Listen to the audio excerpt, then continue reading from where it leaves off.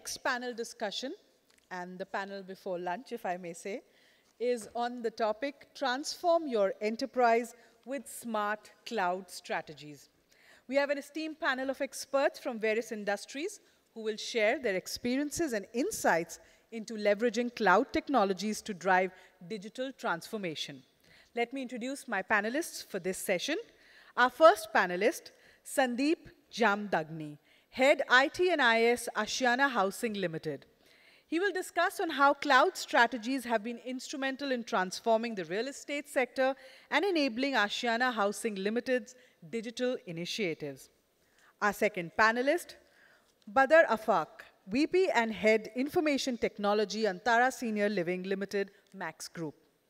Badar is the Vice President and Head of Information Technology at Antana Senior Living, a part of the Max Group. He will provide insights into how cloud strategies have been implemented to enhance senior living experience and improve operational efficiencies.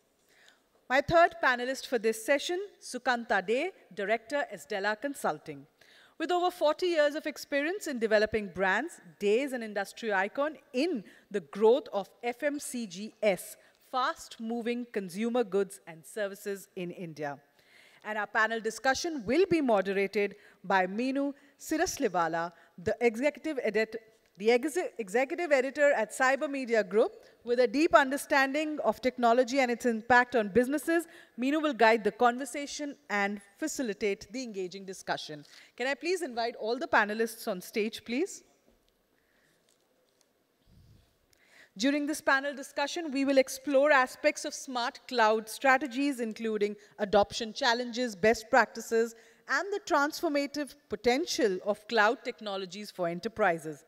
Let's begin the discussion and unravel the insights that will help organizations harness the power of cloud for their digital transformation journey. Let me invite Minu on stage. Over to you. Thank you so much. I was just getting the lapel. Good afternoon, everybody. Thank you for taking the time out to be with us today. And we have a great distinguished guest on the panel. So we all have been listening about transformation and the journey that we are on. And I think cloud is one aspect or point that we all talk about. We heard Mr. Arun from AT&T also talk extensively about the cloud adoption and the way you need to integrate that. So our discussion primarily is going to be about how organizations are accelerating their journey to transform by making cloud as a catalyst, of course, and how we have seen increased usage. We have been talking about multi-cloud, poly-cloud, and how organizations are navigating through these challenges. Maybe touch upon some of the best practices. We have experts who are from the industry who have been extensively looking at some kind of cloud adoption, and to understand the security challenges and maybe integration of AI, as we have been talking so much about these tools lately. So maybe just not taking any more time and diving into the conversation, I could start with Mr. Sandeep, please. So to understand that how can organizations effectively navigate, the multi-poly cloud landscape to leverage its benefits and drive business growth, what would be your thoughts on the key considerations and challenges in adopting and managing multiple cloud environments? See, cloud is there from last, you can say, 10, 15 years, right? Absolutely. From the time when we start using the public email services. And it comes into the corporates about their business applications. And now, let's say from 3-5 years back, we say about the moving to the cloud first. Now we are moving our strategy to the multi-cloud. We want to build up resilience not only in our data centers, but also to the cloud where we are putting our critical information, our critical applications. So driving the cloud and driving your strategy to the multi-cloud, it's requirement of the day. And there are, again, when you move on for such things, then you have to face certain challenges. Absolutely. And there are ways to overcome the challenges as well. So when you move to the multi-cloud, the very basic challenge which comes into the mind, and why we move to the multi-cloud, is not to be locked with a single vendor. Absolutely. Not to be locked with a single service provider. And also, to build a resilience, we don't want that if something happened with our service provider or our cloud service provider, if their services goes down, because once you are on cloud, you are open to global. Absolutely, yes. If your services are down, you don't want that your whole business come to an end. You want that few of the applications should be on your, you can identify or you can categorize which are the critical, which are non-critical, which you can put on your on-prem, which you can put on your, the critical on your, you can say, trusted cloud partner, and then you can distribute among them. So multi-cloud is a requirement of the day, and with multi-cloud, again, there the cost is related. So when you move to the cloud, earlier it was said that if you move to cloud, you can save your cost. But this is not the scenario. When you are moving to the cloud, there are certain costs. With every click, you have to pay something. True. With every bit or byte of data, you have to pay something to store that and to access that. And again, what happens when you are having the multiple cloud, you have to keep track of all the costs, because every cloud operator has their own, you can say, set of costs, their own set of expenses. True. Which you have to understand. And this can be, you can say, treated in a better way if you have a good solution partner with you, a trusted partner who understand your requirement, who understand your business model, and also ready to provide not only the today's requirement, but also can help you in providing the proactively what would be required. To look at your scalability perspective. Yes, true. And with multi-cloud, you also need to have skill in your team. Because if you're, let's say for example, if your team is skilled only for the AWS, it doesn't know about the Azure, then you can't get the benefit of the multi-cloud. So that could be a challenge for you, that looking at skilling also in getting the right perspective. Skilling, keep eye on a cost, getting the skill set within the team, and then combination of the optimizing the services. Okay. So these are the big challenges. So, Mr. Badar, if you would like to add to those challenges and share your experience. Thank you. Hello. Hello. Yeah, thank you, Minu. So just to add Sandeep's point, multi-cloud is the need of the hours. If you will see, many studies came regarding this. So approx 80 to 90% organization is on multi-cloud or hybrid model. So in India and outside also. So because there is no single service provider who can provide all the services. Absolutely, yes. Some organization is working with hybrid model, like in our organization we have adopted model for the hybrid. And before COVID, we were on private cloud, but due to the work from home and collaboration scenario, we moved to the public cloud.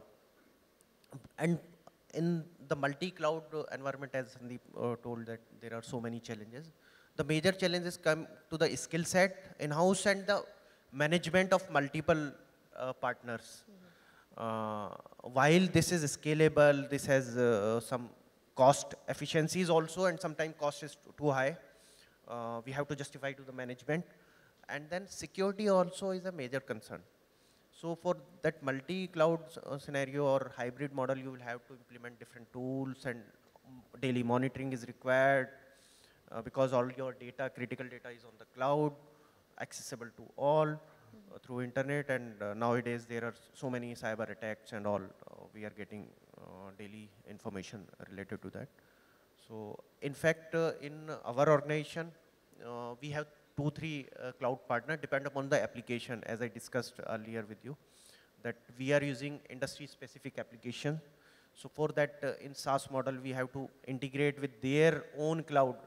Our data is sitting on their cloud. We are using subscription based model. So, and we are integrating our own other applications to complete the customer journey. True. So to open that channel with different APIs also, that is also sometimes are not secured. So we have to consider to getting, my recommendation is to any organization that we should have complete defined objective for to go for any cloud thing. And what we want to achieve out of that. So the business objective. And obviously, the cost is a major factor. Now, in non-IT companies, there is a major challenge from the CFO and all. Everything is cost cutting. And once you scale up, then cloud cost is too high. True. Instead of the CapEx and OpEx model. So traditionally, we were using this all server-based CapEx model. So one-time investment is there, and then a lesser cost of managing. But now, if you have a certain number of users, that is fine, but to scale for the multiple locations and adding many users, so there is a cost is too high. True. So we have to achieve that business objective. So Sukanta, so if I could ask you to add, because we have been listening about the cost implementation and so, yes. Yes, so I think cloud has come a long, long way since the American computer scientist J.S.R. Lickledier founded what is today known as the cloud.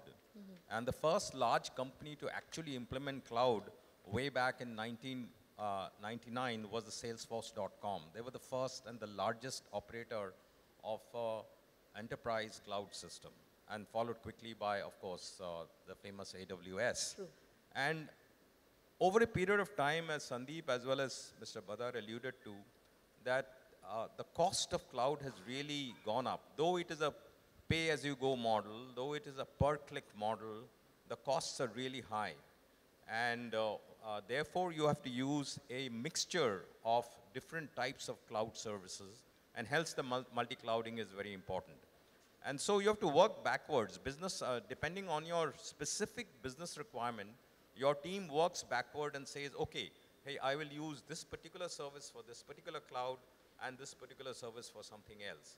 Because you need to balance your costs, your security considerations, and what are the data you want to put out in the public domain.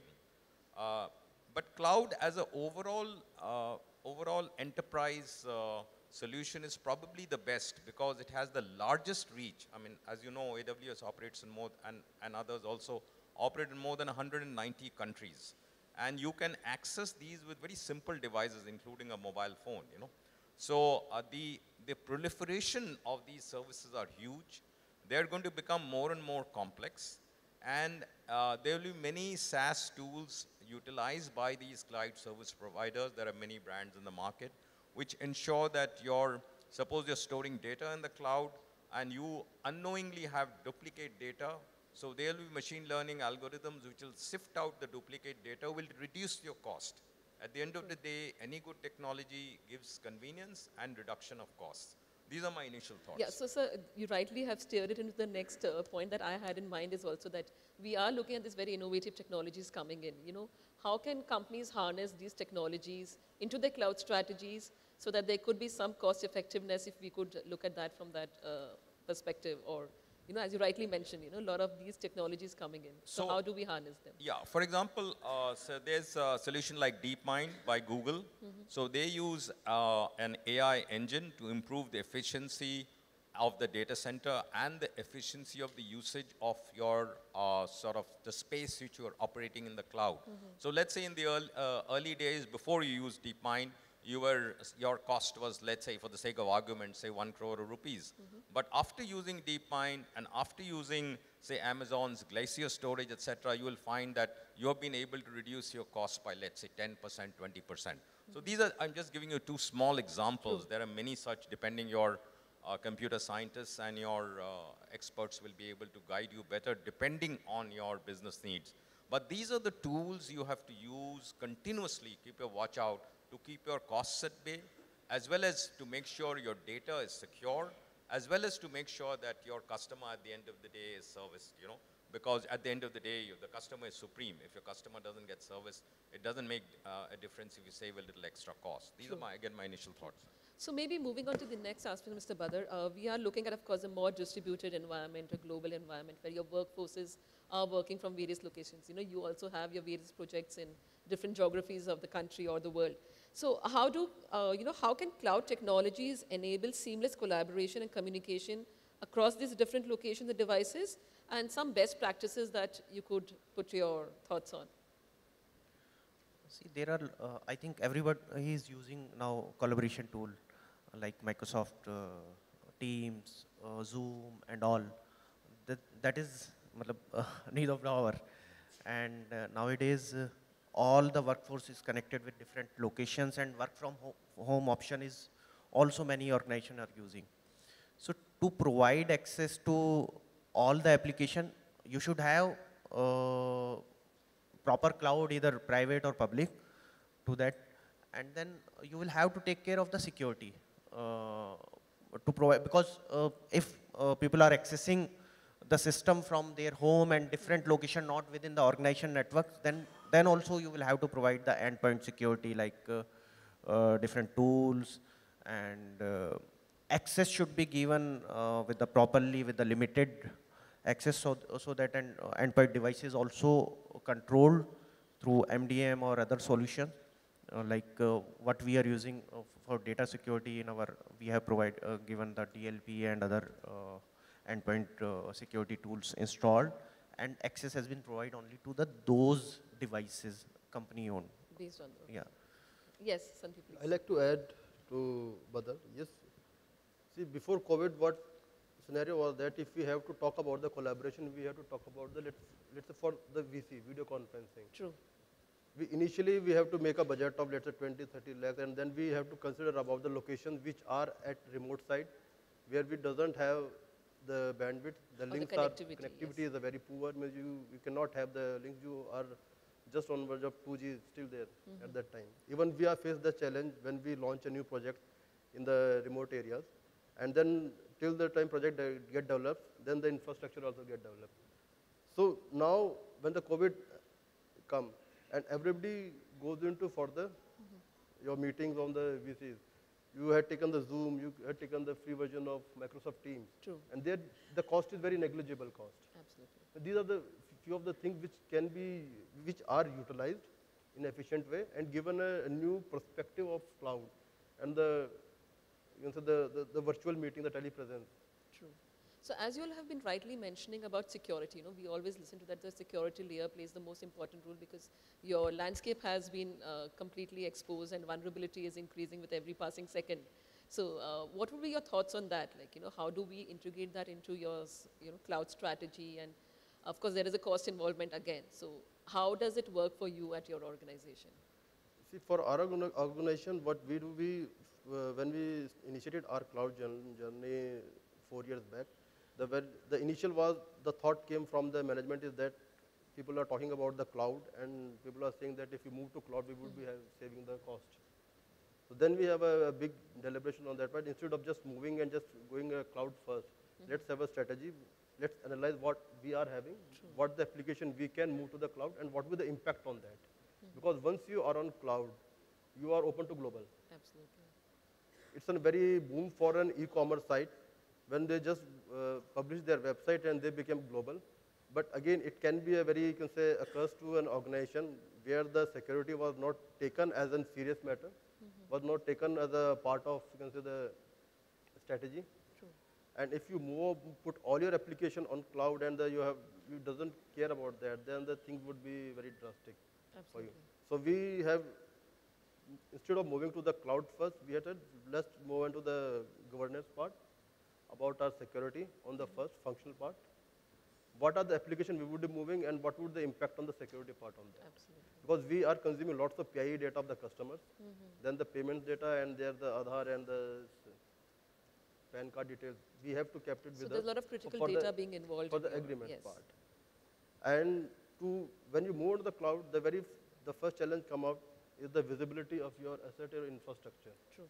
Once you have to secure your on-prem, and then there is you can say the ocean is there, where you need to have a visibility of all your assets, all your information, from where it's coming and who is accessing, at what time they are accessing it. True. Because in office premises, you can have a timing like from the 9 a.m. to 5:30 people are coming and they're accessing, but when your things are on the global The part, monitoring cloud, is not so stringent, then yes. it's 24/7, it's available. You cannot say that you cannot say an employee not to log in at after 12 or not to log in at early morning hours. True. Again, there may be some incident that some unauthorized person is accessing at that time. So security is a very big concern when you are moving your things on the cloud. Your categorization and classification of application and data and your assets, which are the critical things, which are non-critical. First, move your non-critical things on the cloud, have a flavor of that. See the impact. And then yes. see the impact. And then if you are comfortable, if you have the enough security things implemented, you have built up your strategy, and you have a partnership also with the OEMs who can support you at night. Absolutely. When at 2 p.m. the system goes down, you get an alert. At that time, you are the alone person, and if you have doesn't have a partner support, then it would be a challenge. Yes. True. So- Sukanta sir, you would like to add something to that? Yeah, I think Sandeep made a very interesting point. So there are companies, say the e-commerce sites, any e-commerce site, it could be a Flipkart, Amazon, etc. So they are actually really in the total cloud domain because large number of B2C customers have to access the site to buy products or what have you. For example, Netflix. Netflix, is it a SaaS? Of course, it is a SaaS because that organization provides video on demand services. So again, public is involved. So if you categorize it into two categories, roughly, one category is companies like Netflix and e-commerce sites, etc. And other companies are companies like Asiana Housing and this thing. These are all private companies. They're trying to manage their own business. And they obviously have a lot of data which is very secure, which security is very important, as he rightly pointed out. Once you're on the global site, you're open 24 by, on the cloud, you're open 24 by 7. Whereas in the office premises, you're there from 9 to 5, you have larger controls, etc. So any organizations such as these would obviously divide up their work into, let's say, what they want to put in the cloud and what they want to keep in their private data centers. And what they want to put in the cloud also, they'll probably use a private cloud system, a complete locked and secure system. These are my thoughts. So would you like to add something? Yeah. Just to add one thing, that we all are going to implement various tools for the security. But the monitoring is most important thing, because whatever we do after any incident happened, then only we check the logs and all. So we should keep monitoring on daily basis, or like 24 by 7, there should be some alert system available, and team should be trained. Because in most of the organization, team is limited and they don't even aware about what is security, what kind of critical data is in the organization. Even within the IT team down the line, if you'll say, that they are not aware of what criticality is the customer data, even employee team data. Yeah. Yes. Thank you. Great. And Yes, to add please. one more thing, means security, usually what happens, as an IT guys, we feel that security is also our responsibility. True. But we are the custodians of the data and the services of the IT. But security responsibility is the senior management. Before making any strategy or any new thing, I just request to have a full mandate from the senior management that these are the vulnerabilities are there, this is the thing we have to control, and this is their responsibility. Because every Yes. employee is involved, because Yes. every employee is exposure to the security Right. vulnerabilities. So the buy-in from the senior management, directors, promoters is very much required to build any strategy and to have it successfully implemented. There should be proper policy for security. Yes. Classification of data. Absolutely. So you have to have stringent policies in place. Right. So we are going to keep it very short and sweet. And we had a very, yes, please, sir, sorry. No, not at all. One thing which we did not have time to cover, perhaps the most important thing said, which was actually alluded by both these gentlemen, is the fact of the skills required. With the new cloud environment, a lot of internal skills of the organization, especially of the base team, is required. And to conclude, I would like to say, first things comes first, and the first thing is the stability and the security of the data of each organization. Thank you. Absolutely. So echoing these thoughts, cloud has been a catalyst. We are looking at massive transformation because of cloud scalability and looking at this journey being accelerated. So we touched upon a few points, of course, that thoughts that echo is security is still a concern. Cost still continues to be a concern. Maybe some innovative technologies and AI integration into the cloud strategy could look at some optimization there. And of course, we have been talking about the skills, that we do need to have the right skills, have the right, if we, like how we say the data lake, so we have to have the right human lake also to align these two. So thank you so much for your time, gentlemen, and thank you to the audience to keep up with our conversation. We are there to meet over the lunch networking, and if any questions, please feel free to reach out to us. Thank you so much.